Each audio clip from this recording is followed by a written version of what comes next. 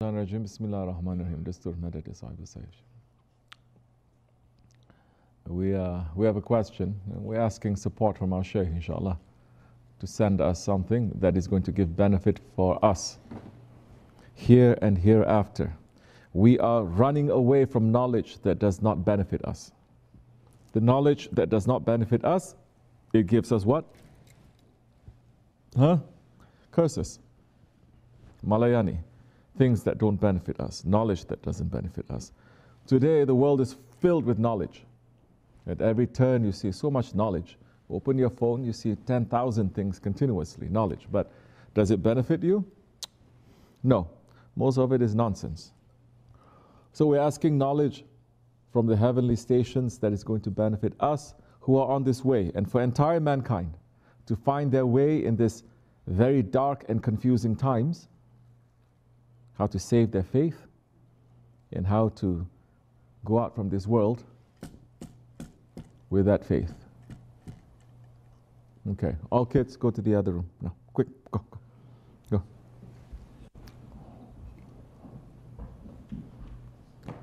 Okay, you go to.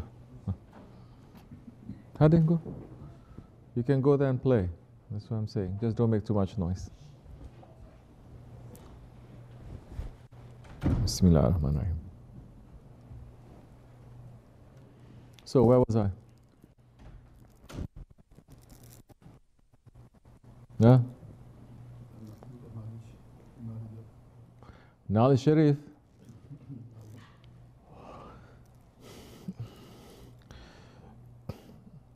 So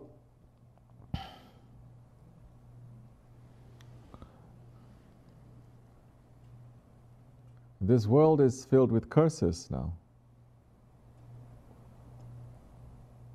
And mankind, in this darkness, with so much knowledge in front of them, they're getting more and more lost. The people who bring true knowledge from the heavens, they are the prophets. No one else. In reality, all knowledge comes from them. Even dunyawi knowledge comes from the prophets. Then their inheritors. These are the friends of Allah. So real knowledge comes from them. But never before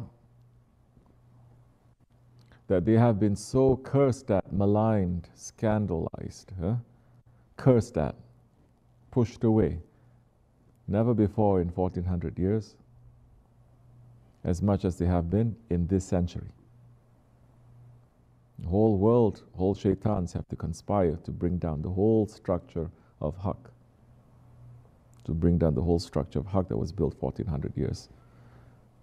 So that this confusion can happen and people will turn away from guides to show them what is beneficial and what is not. So everyone is free in the name of freedom, right? Everyone is free to look. But in that freedom, there's not guides who are guiding you, not heavenly guides that are guiding you. In that freedom, it is dajjal and sheytans that are guiding you. So, when they guide, when these dajjals, they guide, one of the things that they're going to teach is don't trust this holy people. And they began all the way from Adam alayhi salam, these shaytans, whispering to make confusion, whispering to the sons of Adam alayhi salam, whispering to the offsprings and the followers of all the prophets to make confusion. And we see that confusion always happening. We see so many years, Sheikh Effendi would talk about fitna and fitna and fitna, so many years. We lived those days too. We lived when people were making so much fitna about him, and how with that fitna came with so much bad eyes, it came with so much nazar, it came with so much curses that people are sending. And with Allah's wisdom, he is also getting hit a little bit here and there, and he is suffering. Holy Prophet ﷺ suffered. If the moon can be hit by nazar, then what about people? And the holy ones, they are the ones who are tested the most. So what were they saying? All sorts of things. They will find one thing that has nothing to do with nothing, and they will make it into something, into something, into something, into something. So they don't just make things up out of nothing. They take something. They take a small thing. They may take something and they twist it until it is not that something anymore. It becomes another thing. And then with their plannings and with their plottings and with their confusion, and they have so many plans. And because Shaykh Effendi is walking the way of Haqq, if you walk in the way of Haqq, you will have so many enemies. And those ones that are with shaitan, they will become your enemies too. So everything that they, don't think that they were slandering him and making fitna, those ones that they are Wahhabis.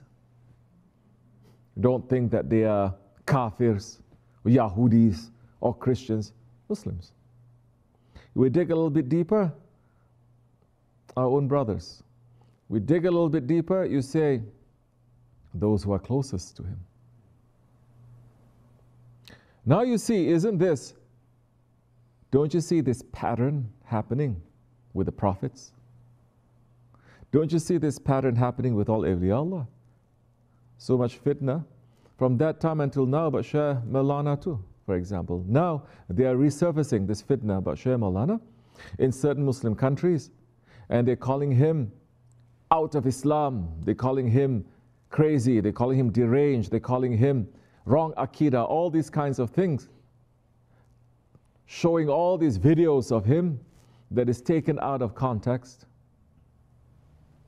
And they're saying, look, what kind of a shaykh he is. We must cancel the Naqshbandi order. You cancelled it so many years ago. Now why you're saying they are okay? People are challenging it. Although all the kings, they got together, and all the scholars, they got together, and they reviewed everything that is there. And they said, no, this is not about the tariqat that is wrong. The teachings are sound. People who follow the tariqat, they make their teachings and they may twist it a little bit here and there. They may exaggerate it a little, but it's not about the teachings. Are you going to say Islam is not sound because there are Muslims who take the teachings of Islam and they call themselves terrorists and marrists and all these kinds of things? No. If you do that, if Muslims are doing that because of this tariqat, then it's exactly what the Kafirs are doing about Islam. So they're saying about Shaykh Effendi, years, every year, years. He will collect some people, fitna happens, and everyone will disappear. He'll start all over again. He's never tiring, he's continuing. Does it hurt? It does. He doesn't show it, not to everyone, but it does. People, men making fitna, oh, women making fitna, forget about it. So, and that fitna, as a fitna of Shaykh Maulana continues, as a fitna about the Holy Prophet ﷺ still continues, calling him so many names. I'm even shy to say. The fitna about our Shaykh still continues. It's just that it's a little bit quieter now because he's not physically there and they don't see him as a threat. So they say, well, he's not there. So they keep quiet. From calling him a killer to calling him a person who takes advantage of, women, this, that, so many things they're calling him. His forehead is clear. His work is open. And the allegations, can we say allegations? I don't like to use too many clever words and clever sentences. And I use words straight. These claims, these, how you say what is worse than fitna? What is worse than confusion? Huh? Yeah. Slander. These slanders. Look, slanders hurt prophets. Slanders, they hurt prophets. They hurt even Ulul Azam prophets. Hazrati Musa was so angered by it because his own cousin, understand, his own cousin, closest to him, slandered him. And Allah says, I give you the power to judge him. And he was so, his understanding how his reputation, his work, pulling people in, And because of that slander, it destroyed so many peoples and their afterlives as well. He was so upset that he told the earth to punish his own cousin, no? Nephew. It was his nephew. It was his brother's son. It's even much closer now in blood. So, that continued.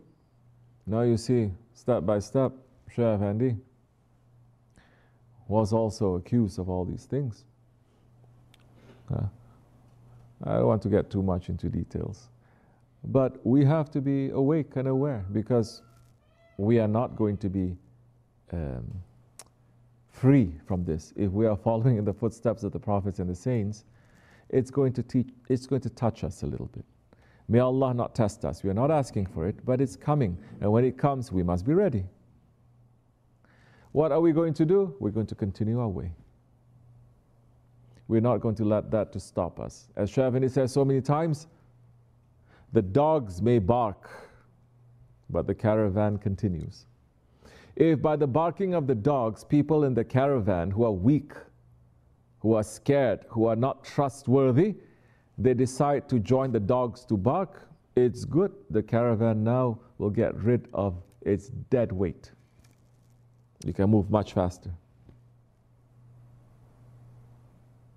Our work is how not to be that dead weight. As the khutbah is saying, build your faith, build your trust, build your love, build your commitment, build your service, build it, watch it grow. Don't kill it, don't pretend.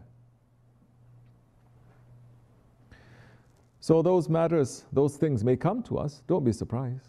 It has come to prophets. It comes to all saints.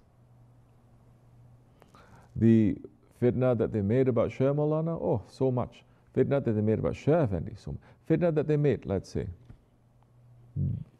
during Hazrat Rumi's time, was that not fitna? So much fitna. It was a fitna that